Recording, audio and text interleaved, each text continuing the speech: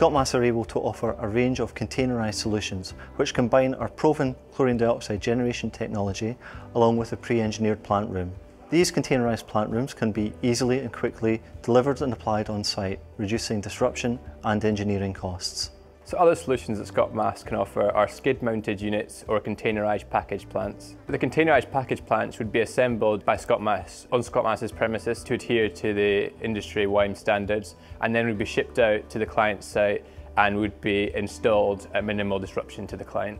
Our generators can produce chlorine dioxide up to 32 kilograms per hour. This allows us to get involved in large-scale projects that are typically found at water treatment plants, or just in industries where there's large workflows such as the offshore oil and gas industry, steel works, mining. One of our most recent large-scale projects was actually in Qatar, where we provided a 40-foot containerised system with several different generators, each capable of producing 15 kilograms per hour of chlorine dioxide. Our products and technologies have been developed around our passion for caring for the environment. Chlorine dioxide chemistry is already extremely environmentally efficient.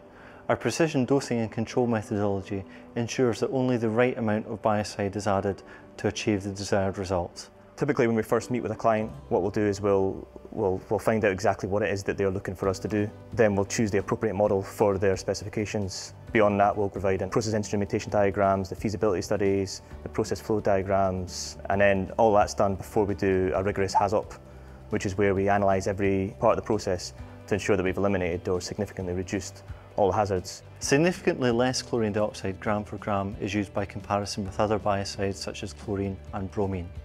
Chlorine dioxide doesn't react to form complex organic byproducts.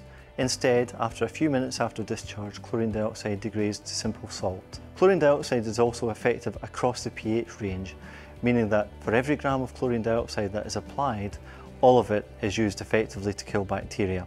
Innovation is absolutely at the heart of what we do.